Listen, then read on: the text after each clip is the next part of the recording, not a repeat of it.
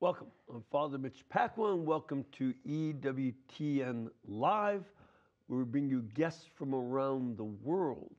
And first of all, I want to hope that all of you had a wonderful New Year's celebration, presumably a sober one. And also, today is the Feast of the Holy Name of Jesus. This is a wonderful feast for us to remember.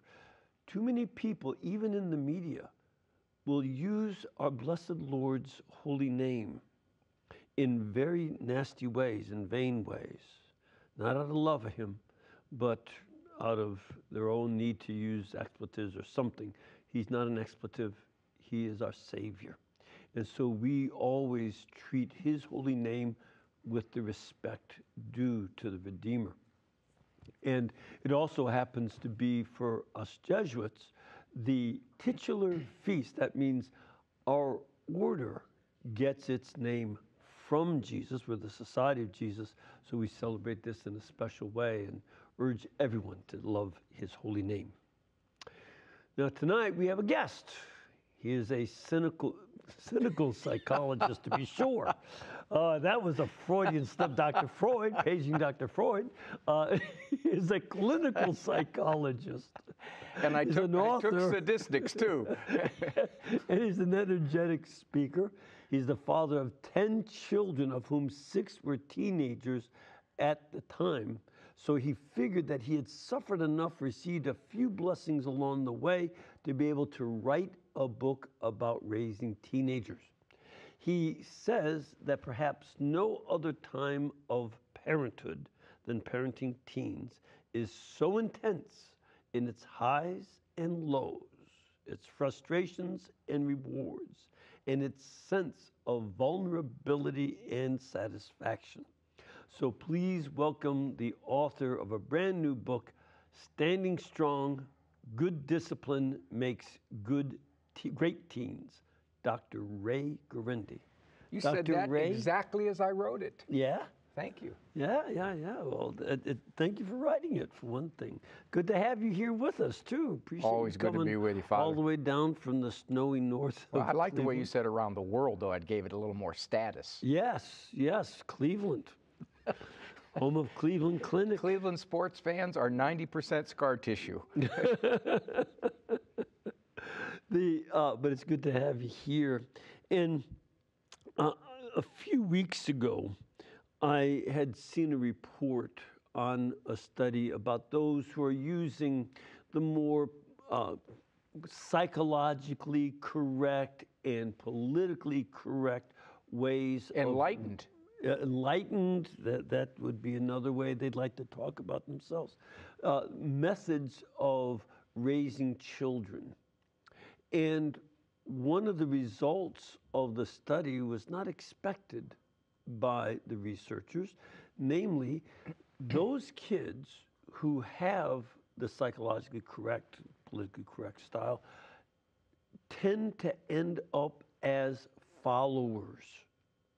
Whereas the ones who use more traditional discipline, stricter approaches, more limits on kids, they end up raising leaders.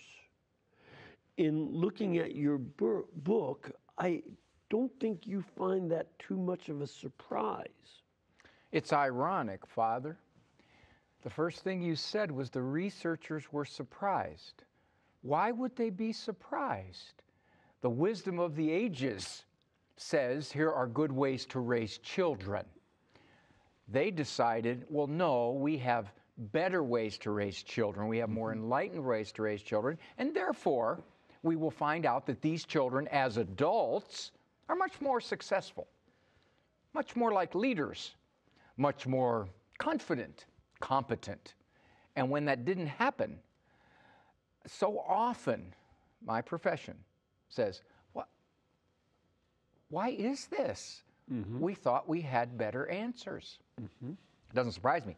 There's you might call it an indirect link, a vicarious link, which is if kids are raised well through methods that have worked for generations, one might say millennia, They have virtues and values that are more likely to help them navigate life and rise to positions of leadership. Mm-hmm. Mm-hmm. And this is another element, too, that I think we need to point out. It struck me as a point you made in the book. You read the book. Well, you want to talk about it, You right? look smarter. You didn't used to look quite that smart. See, that's why I read all these books. And so, but one of the points that you make is the term teenager is a modern term invented in the 20th century. They didn't use that before. And a lot of times, and I've said it to a lot of parents, that it's hard to raise teenagers. And that's a new set of struggles, as you talk about. But in times earlier, the older a kid got and the more they got into their teen years, the more valued they were because they were part of the family enterprise, usually farms. You know, back in the founding of the country, 90% were farmers. Having what we would call teenage sons, just adolescent sons, was an advantage. Adolescent daughters were an advantage. You know, for the whole family, they contributed early on from the time they could. It was just integrated into the family work. And it was a different attitude. Now there's a dread. Why is this going on? Father, how long ago do you think a farm was sitting where you and I are sitting right now? 80 years? 100 years? 50 years? Yeah, maybe. Actually, this land right here was never farmed. Oh, okay. The soil's terrible. Nearby. But nearby, yeah. Nearby. Oh, I mean, just, not 50 Do you years ago. suppose the farmer, when his son turned 14, said to his friend, I don't know what I'm going to do now. I guess he's a teenager. They get lippy when they're teenagers. They don't want to help. They struggle. You know, they're really into the pop culture. That was unheard of. Yeah. So the point I make often is the experts have convinced parents that the teen years are developmentally tough. That's it. These kids turn into these much more in-your-face, kind of resistant, rebellion, kind of snotty kids. I maintain that it's more cultural. It's not based in genetics or biology. It is, because there's hormonal fluctuations. Okay. Okay, body Right. stretch, hormone surge. But the major part of it, I maintain, is the culture. The culture says, hey, you're 15. Look what I got for you. Do this, do that, have that. Who's standing in the way? Mom and dad. Mom and dad are standing in the way. The relationship becomes adversarial. My daughter, when she worked at a fast food place, came home one day and she said, Daddy, not one of the kids that I work with speaks positively of their parents. And this was a basic suburban place with mostly two-parent families, and she was shocked. And I said, well, Sari, how do you speak? She goes, well, Dad, I had to be part of them, so I didn't speak positively of you either. I said, you're fired. But that was the point, which is so much of what parents are warned about. These teenagers, well, you know, you enjoy them now, because those teen years are right around the corner. It doesn't have to be that way, Father. It really doesn't. Mm-hmm. We can enjoy these years more so than we think, but the parent has to be in charge. That's one of the things. When you look at cultural messages, for instance, in commercials, in a lot of movies, well, I don't know a lot of movies because I don't go to movies anymore. I don't bother. But in a lot of TV shows and such, you'll see that the kid is enlightening the parent. Oh, Dad, this is how your phone works, or whatever. And that the kid is more intelligent and more at ease with the modern world than the poor, benighted parent who just can't figure it out. Oh, what? The dads especially. Oh, is that what that's for? Doofus dad syndrome. Exactly. That's what it is. And this is portrayed, and even the way children even with something like an old movie, a set of shows, The Little Rascals, they were wise guys among themselves, but when they were with adults, it was a different world. You know, they were in a different relationship. Today, kids will be the ones who try to come up with the wisecracks. I'll never forget Sister Cordelia when I was in 3rd grade. I didn't have her. No, you didn't. No, I didn't. Youngsters. And so, but she was really upset with the Danny Thomas show because the little boy in that, Rusty, would talk back to his father. And she would say, TV is giving a bad example. That's not how you talk to your parents. This is continued That was on. benign then. That was benign compared to what's there now. Exactly. This is part of the problem, isn't it? In terms of cultural messaging about how kids ought to be able to talk to their parents, and parents say, well, I guess. When I was in grad school, I was a young shrinkling, and I said that I said we had to take statistics, but we called it sadistics. And we said that, of course, anything outside the norm, 2-3 standard deviation outside the norm, is not necessarily easily understood. I draw that parallel to parents. Many of the parents watching you, Father Mitch, are people who feel like they are besieged by the culture. Yeah. The culture critiques them, the culture second guesses them, the culture makes them feel like they're idiots and that they're not in touch. And this just, remember the movie The Fog? No. Okay. The fog was this virulent kind of thing that seeped into every crevice and crack of this lighthouse. I draw a parallel to the culture. The culture is the fog. You can attempt to protect, but it's a fog. It just kind of seeps in and tries to shape your kid under your nose. So one of the things that parents struggle with a lot is, how do you stand against that? How do you not give a smartphone when your kid is in the womb? Yeah. How do you say blessings out in a restaurant when your kid's gone like this and trying to not have anybody see you? Yeah. How do you have certain standards regarding movies or music when all of their friends have free license to this?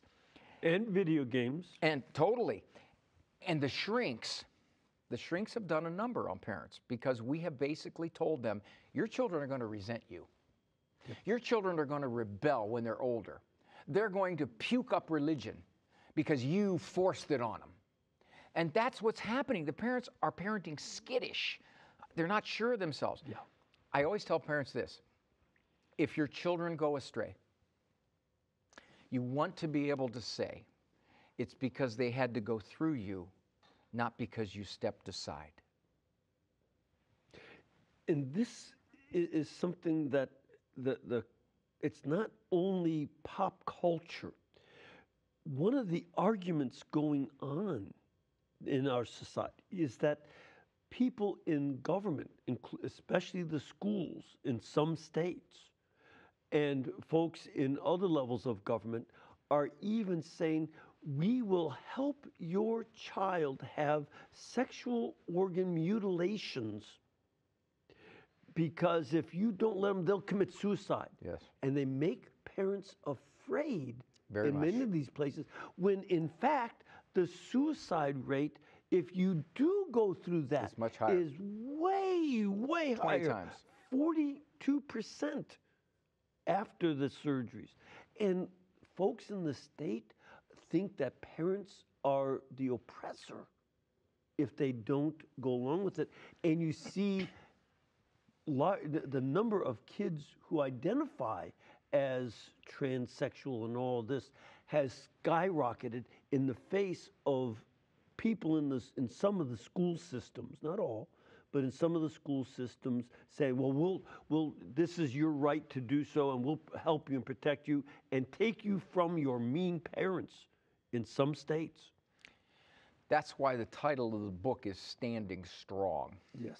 Because not only does the culture disagree with parents who have traditional, moral, religious values, it does, but also their own peer group.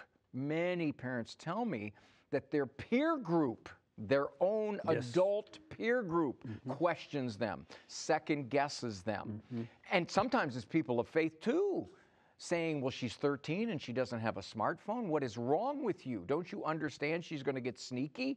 She's going to get deceptive. She's going to get smartphones from her friends, and she's going to hate you for this. Had an interesting thing happen, Father. I was raking leaves, and a guy comes up to me, and he says, did you see a 15-year-old girl go through here? I said, no, not recently. He goes,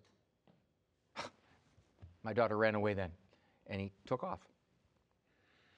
About an hour later, after my wife was done raking leaves, I didn't want to do it all myself. I went to his door, and I knocked on the door, and I said, did your daughter return? He said, yes. I said, you took her smartphone, didn't you? He said, how did you know that?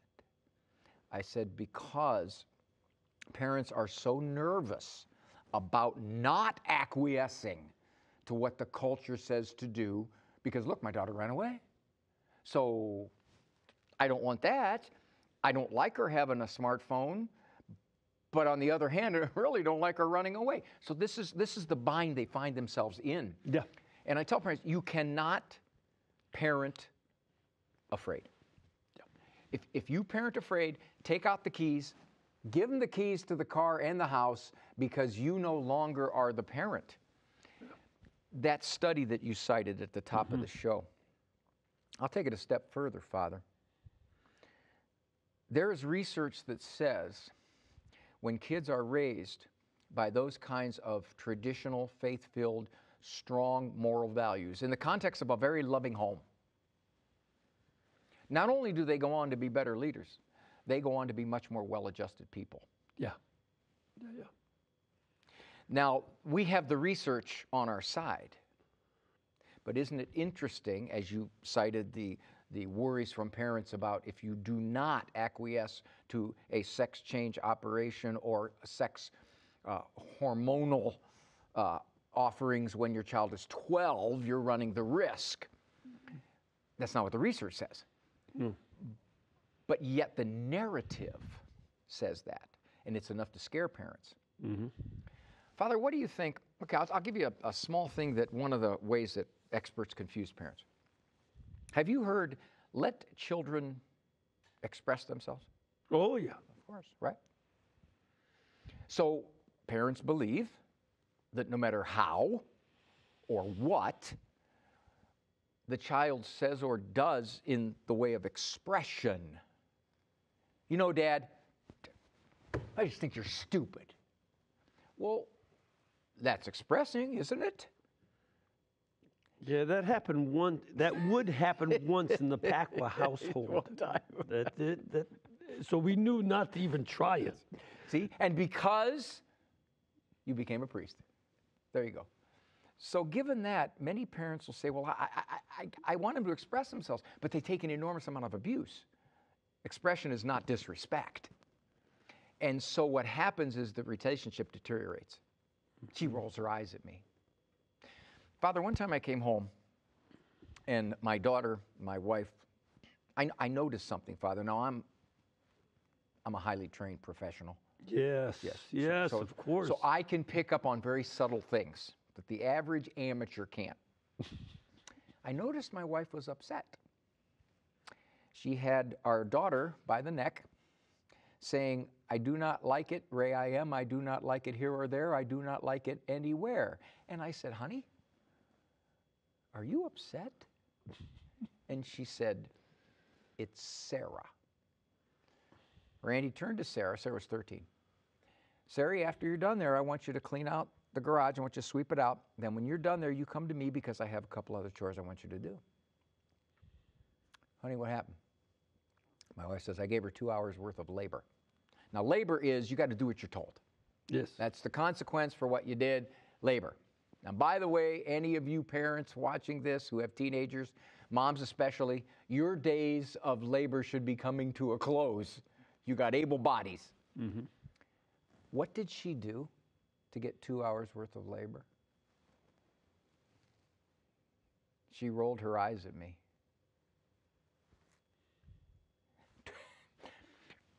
2 hours of labor for rolling your eyes at your mom? Is that because rolling your eyes is so terrible? No, it's because your mom is so valuable.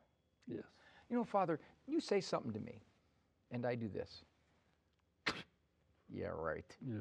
That's just demeaning. It's disrespectful completely. It's expressing feelings. But so many parents fall prey to that, and the number one problem the parents come to me with is disrespect. Number one. Is that right? Yes, absolutely. Arguing, rolling eyes. Yeah, right, Mom, whatever. It's lame. And the parents think they have to take this because the experts have told them, let your children tell you how they feel. Well, yeah, you can tell me how you feel, but not like that. Well, there's an important distinction between expressing a feeling and expressing a judgment. That by rolling your eyes and all these other things, you're saying, oh, Mom, you're like so stupid. Yes. That's Yes. a judgment. That's not a feeling. And they haven't even done a psychological test on Mom to be able to establish that. Yeah, exactly. You know, she keeps it up. Well, but poor things.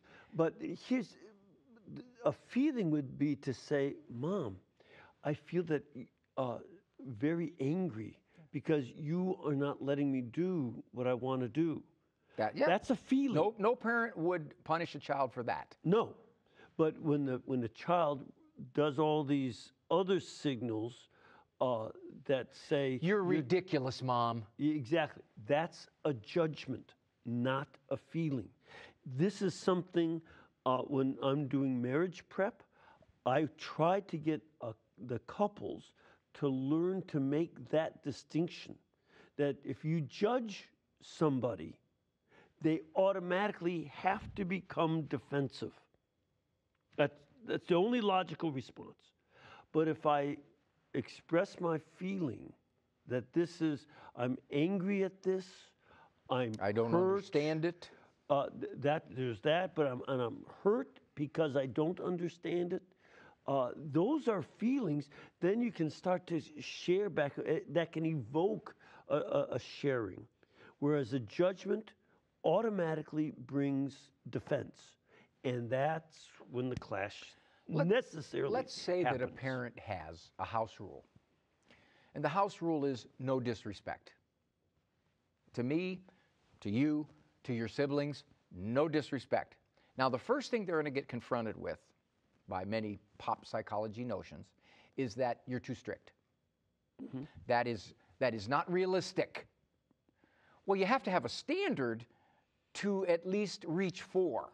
So it's not too strict, it's a standard. Isn't that interesting, Father? We've taken standards and made them too strict. First thing.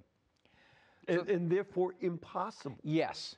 So therefore, parent, you are wrong, and you're going to frustrate your child, and you're going to have all kinds of psychological ill effects, and he's going to be sitting on some talk show 22 years from now talking about you and all the ways you ruined his life. Secondly, let's say the parent says, okay, new house rule. Wait a minute. Did your parents say that about you? You're on this talk show. No, they did. My mother was Italian. She was never bullied by anything that I said. I remember one time she was stirring spaghetti sauce with a wooden spoon. I was about 4. And I looked, I said, hey, that's for my behind. Don't use it for that. So you've decided we're going to have you write handwritten apology, disrespect of any kind, rolling eyes, yeah, right, you're lame, Mom, whatever, anytime. 200-word apology handwritten. Now, I have had experts confront me with this. First of all, they say, well, you're going to make him hate writing. There is no research anywhere that says that. You're going to write, you got to practice. You know that, Father. You write dozens of books, you got to practice. You get good at it. Exactly. Second of all, they say, You're not teaching them respect. All you're doing is putting a punishment on it. That's all. You need to teach them to be respectful. And here's what I say. How can you have a respectful relationship if disrespect is allowed? What you're doing is eliminating the disrespect so you can have a warmer relationship. Mm-hmm. It's very difficult for a parent to like a kid who is allowed at any time to be nasty to him. Yep. Very difficult. Well, it's not a likable behavior. It's just that plain and simple. Do you have, I got to believe this, I got to believe that you have parents coming to you in confession. Bless me, Father, you know, before I had children, I was pretty nice. And now I'm not pretty or nice. You know, because they're upset because the way they talk to their kids, but the problem is they're allowing the children to be that way because they've been told they better, or maybe they're lazy about it, or maybe they just think, well, he's not throwing bricks at me, so I guess rolling eyes isn't too bad. One of the most common patterns I come across in counseling and such is is among moms, because they love their kids. And the kid will do something bad and they'll say, no, stop it. I said, stop me, no, stop it. And after they just keep letting it go. I said, this is an explosion. And then they're worried about, I'm so impatient. No, you should nip it at the beginning. Start off with the first time that you tell a kid ahead of time, if you do this, you will get this consequence. And the kid... That's so throwback, Father. I know. That is so throwback. It is. And furthermore, it works. Yes, it does. Because the kid will do it immediately. I asked 100 parents one time, when do you decide to discipline? Do you know the most common answer? When I've had enough. Yeah. And I said, wait, you discipline because it's wrong, or you're trying to teach, not because your own emotion has hit the peak. That's what I oftentimes will talk about with patients, with people that I counsel, as child abuse. If you are disciplining because your feelings have had enough, then it's not about the kid anymore. It's about your feelings. That's abusive. Whereas if you set a principle, say, this is the consequence for this behavior, and the kid tests that they have to, they will test they have to, and they'll test it at least twice, if not one or two more times. And you do the discipline. You did this, here's the consequence. You did it again, here's the same consequence. Then say, oh, okay, that's the consequence. So then they stop. Do you remember the look? Maybe. Okay. Why did the look work? Because you knew mom was about to go over the edge. Classical conditioning, right? Yeah. Look paired with discipline a number of times, pretty soon you don't need the discipline anymore. The look is enough, correct? Yep. Is the look still around? Oh, I think so. How common? I don't know. I don't hang around with a lot of people that have the look. Most of the time, if a parent looks at a kid, the kid's thinking, what are you looking at? Oh, the kid gets the look. Yeah, that's what I'm saying. The kid. Yeah. So the look worked because there was authority, quiet, loving, confident authority. Not a bad word. The experts, authority is a bad word. Punishment's a bad word. Discipline's a bad word. Quiet, confident, loving authority. Mm-hmm. And I always tell parents this. If you have that kind of authority, you don't have to discipline as often. Yeah. If you don't have it, you are constantly. Exactly. And the parents are constantly the ones who are getting incrementally upset instead of saying, when I saw this when I taught high school as well, that, if you set the this is the wrong behavior, this is the direct consequence. I never got upset anymore. I started off teaching in '72 at a high school. And, we had been given all these books saying exactly the same thing. After finally teaching about 2-3 years, I said, this is stupid. It doesn't work. You have to have, and once I did, I never got upset again because I wasn't the one dealing with the consequences. They were, and I didn't care. If you go all the way back to the doctrine of fallen human nature, I will. We recognize that kids are naturally resistant. They want to do what they want to do. That's who they are. In our modern, more enlightened way of looking at things, where we say kids are naturally cooperative, they naturally want to get along. Well, then of course, using constant reasoning or iMessages or win-win scenarios or no you messages or give choices, the child should respond, Father, thank you. I've been so blind. Of course, you make such perfect sense. Let's hold hands, sing Kumbaya around the campfire. So what tends to happen is if you start with the wrong view of human nature, you do things that get you further and further away from how to raise this child. Mm-hmm. I always tell parents, I really don't care all that much about what your kid misbehaves like. The problem is, what do you do about it? Right. There's the difference. Yep. We have to take a little break right now, but we'll be back in just a couple of minutes. If you want to listen to Dr. Ray Guarendi anytime, then you can go to the Dr. Ray podcast and the Doctor is In radio show on EWTN On Demand. You just go to ondemand.ewtn.com, ondemand.ewtn.com, and you can have more of him than even his wife tolerates. So anytime you want. We'll be back in just a couple of minutes with more Dr. Ray, so please stay with us.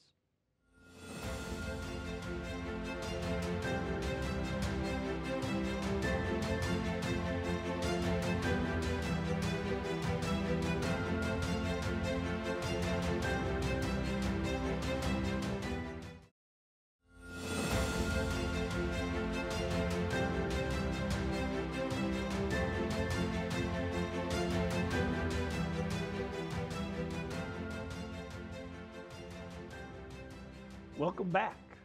We are discussing Standing Strong. Good Discipline Makes Great Teens by Dr. Ray Guarendi.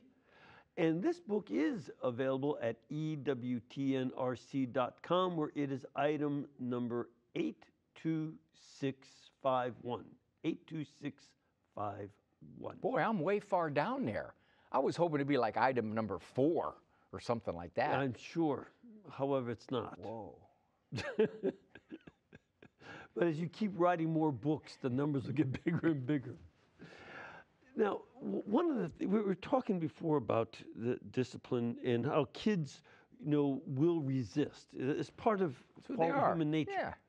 And you see it in the animal world.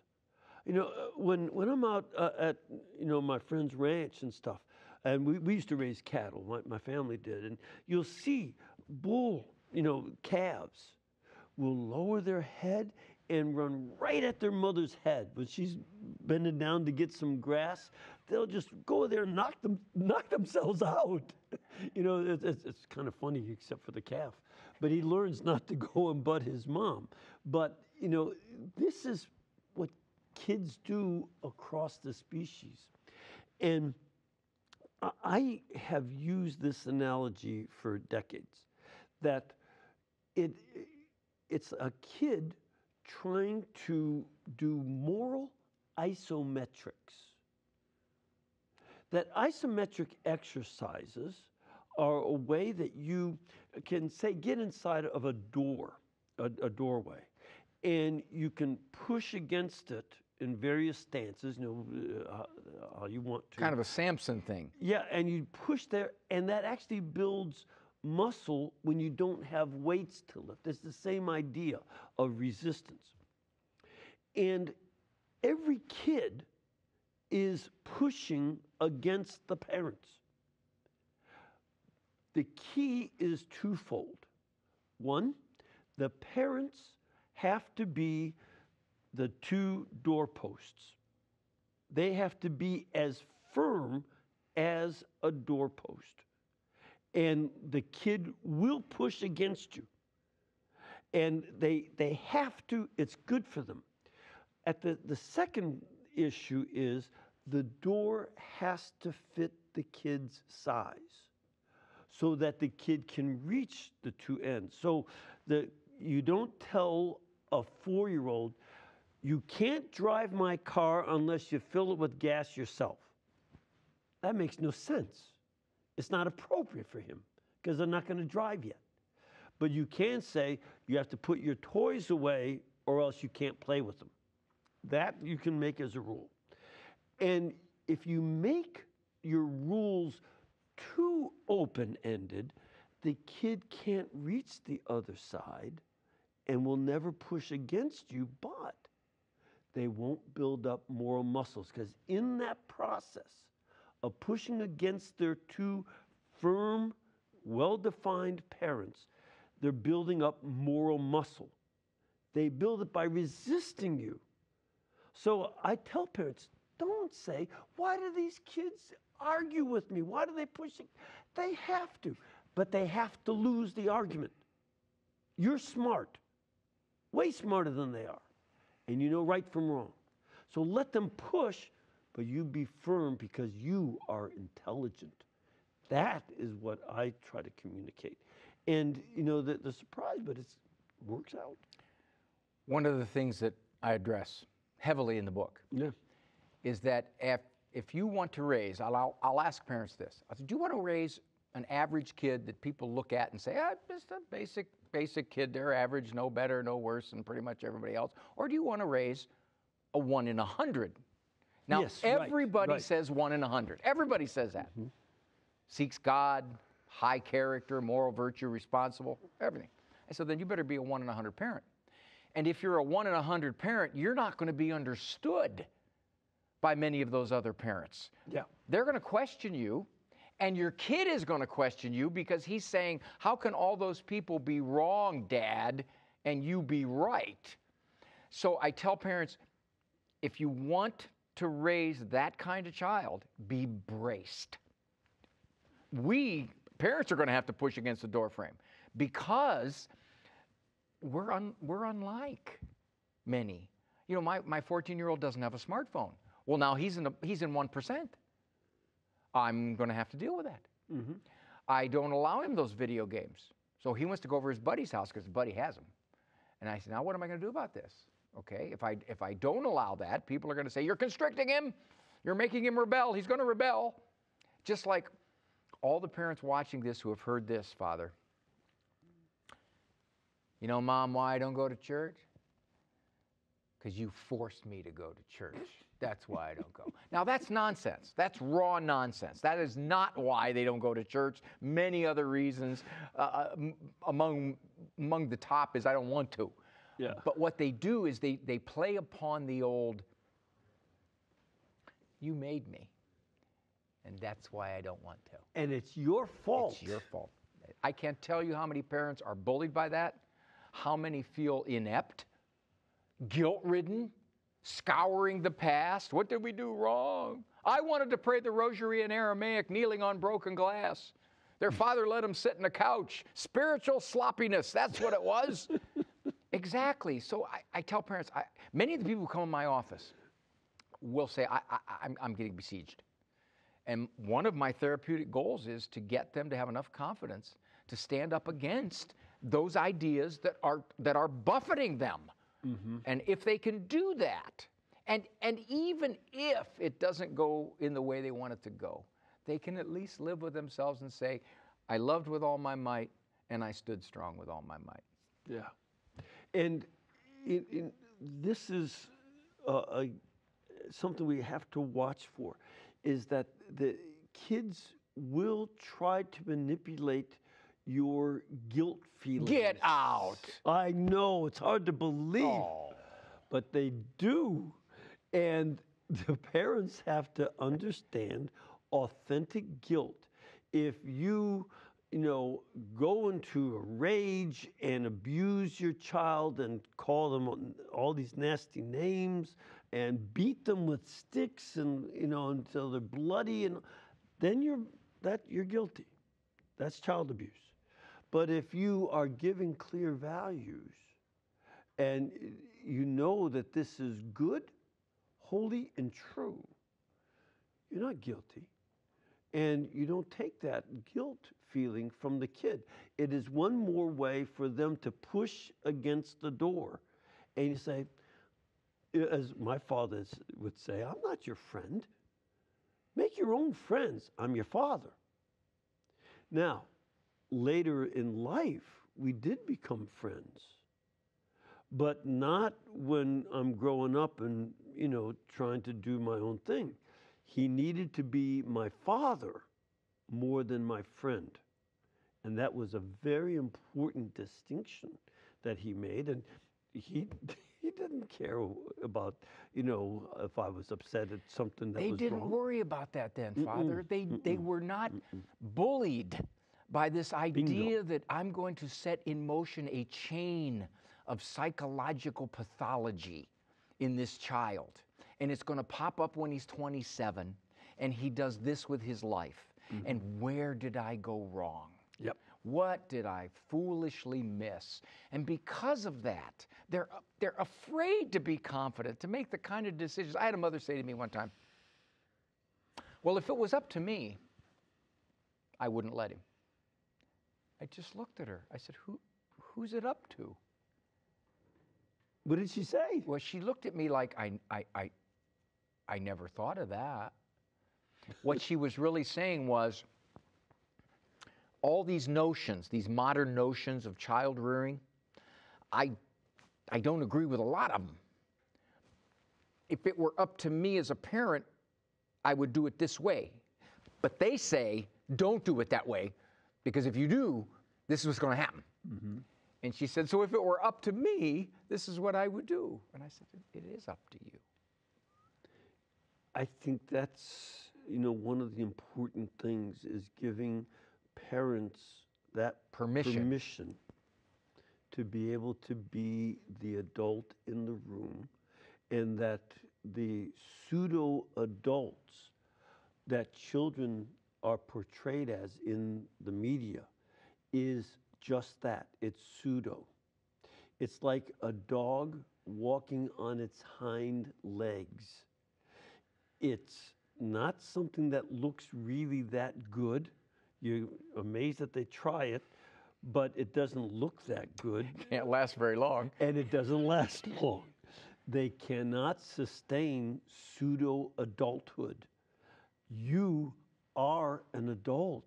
You've gone through a lot to become married and a parent and raise kids and finance them and all the great stuff you know how to do. Use that, and be confident in that, and pray, to God a lot. Listen, what does our Lord tell you about what He wants you to be as a parent for that child, not what the culture wants you to do? One of the ways that parents get confused is they are told, it's a phase. It's just a phase. 4-year-olds throw fits like that. 14-year-olds get snotty and surly. They get moody. It's just a phase. Yes. You got to ride it out. It'll pass. A very, very popular sitcom, lasted several years. The family was raising 3 children. 2 of them were teenagers, and the teenagers were just incredibly disrespectful and snotty. But the whole message of the show was, this is the way it is. This is what they're like. Ride it out. Don't worry about it. It's going to change when they're 22 and they become human again. And I always tell parents, it may be a phase, but it's not going to go away unless you deal with it. Bingo. It's like riding broncs. Yeah, they're going to buck, but you have to stay on if that bronc is ever going to learn to be a horse you can actually ride. It's a phase, but you got to ride it out and hold on to the reins. Every kid is different to raise. I always tell parents, some kids take this much parenting. If you're parenting here, you got twice what you need. Some kids in the same family need this much parenting. If you're parenting here, you got half what you need. So a parent will say, well, you know, it can't be me. It can't be me because I have 2 other children that are not like this. I said, well, that's true. That's true. But this one is. So as a parent now, you're going to be asked to be stronger, to be more loving, to be more perseverant and follow through. You have to. The other child was a freebie from God. It's a mulligan round. He said, here, play with this. I'll save the real kid till later. You know, and it's something that it sometimes takes parents a while to adjust to. My first 13-year-old never talked like this. This one, every time she's breathing, she's disrespectful. Okay, now you're in a position to have to do something about it. Notice I said something about it. A parent will come in my office and say, he's so incredibly disrespectful. I'll say, well, what do you do? Well, I tell him, we don't tolerate that talk, young man. So what do you do? Well, he knows. He knows I'm not going to put up with it. So what do you do? Well, he's heard from me enough that I'm not going to take that kind of talk. After about the 4th, so what do you do? They finally get it. It's like, oh, wait, I can't just talk and tell him don't be like that. I have to actually put the effort into doing something about it. Yeah.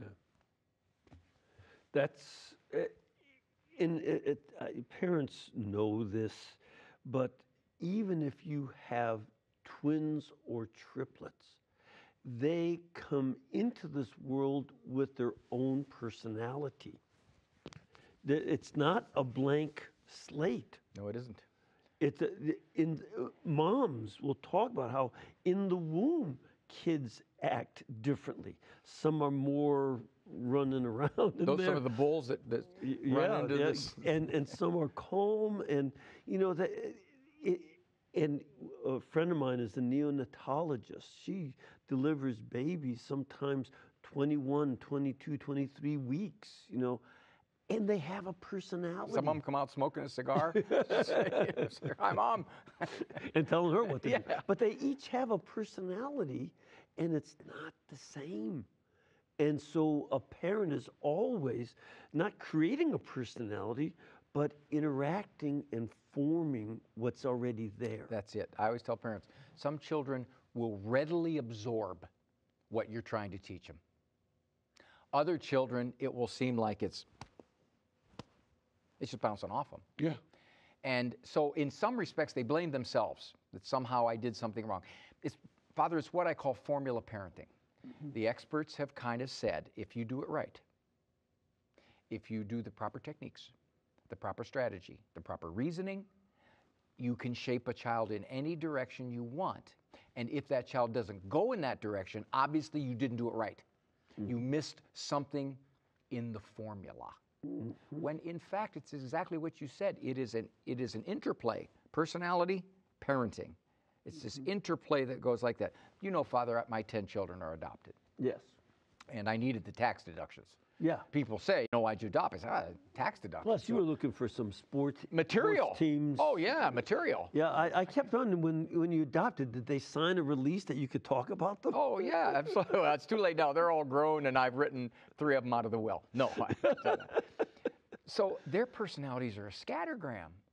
There's no genetic line that runs through those 10 kids. They're like this, and each personality was different. Absolutely. Some of them said, Dad, what you say makes sense. Thanks. And others looked at me like, you can't actually think that. And I had to deal, and my wife had to deal with whatever they presented us with. Yeah. But I always tell parents, you want to raise a God-seeking child, then you recognize that much of the culture is not going to agree with you. And you have to know that, or you will second-guess yourself every step of the way. And another part of that, a corollary to that, is you begin that while they're in the womb. Yeah, I tell, go to your womb. I always tell them that. Say, Yep. that's the first line of discipline. Go to your womb. That I was wondering when you were going to get that. I didn't want to have to repeat it. Makes me, you evoke for me what my mother did. When my mother yelled at us in English, that was a yellow alert. When she started yelling in Polish, that was a red alert. She regressed. But I haven't regressed to that yet. At any rate, no, but from the earliest beginning, you start to set the interaction, the relationship, but also your own love of God and His commandments and His truth and beauty is what you communicate to the child from the beginning. And it is part of a consistent pattern. You don't wait until they're, I'll wait till they're 18 before they get baptized so they can make their own church. All that, no, you start teaching them right from wrong and why right is right and wrong is wrong, and in a godly context, and prepare them for each new stage and ride the bronc through the terrible twos and all the other stages they go through. And, eventually they come out as great, great leaders. That's that 1 in 100 that you're talking about. Also, as a supplement to your book, I'd like to recommend another book. I always forget the author's name, but it's called The Dumbest Generation. Do you know that book? I hadn't heard of that, no. Oh, it's a great research. That's not my generation, is it? No, much after your generation is old.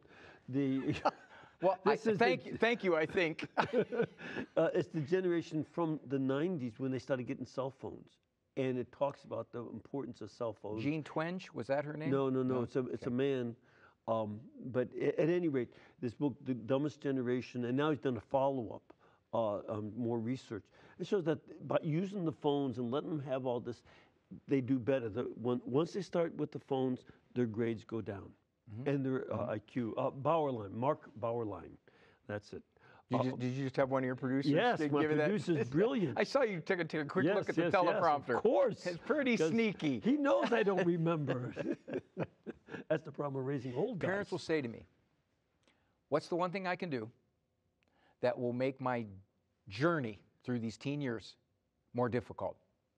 I say, hands down, smartphone. Now, you say, well, okay, wait a minute, Dr. Ray, what are you saying, till they're 18, till they're 16? First of all, not early, not cultural early. The average smartphone is now 9 to 10 years of age. Yep, that's what exactly. It is. That's what Bauerlein also said. So given that, if you go, say, to 14 or 15 or 16, what kind of safeguards you got on that? I mean, there's ways you can safeguard that phone so that they can't go anywhere in the world that you don't want them to go. You can do that. I saw a statistic, 50% of parents put no safeguards at all. None, zero. And a lot of times Catholic parents are among that group. You know why? My child wouldn't do that. Yeah. He wouldn't download pornography. Yes, they would. Yeah, I know. So I tell parents, that's the one thing. And they will come and say, well, but that's the way they socialize. I go, well, now we're going to have to. That's the problem. That's what Bauerlein brings out. And the socialization harms them. Yeah, well, sure. That's Bauerlein's what kind of socialization? Yep.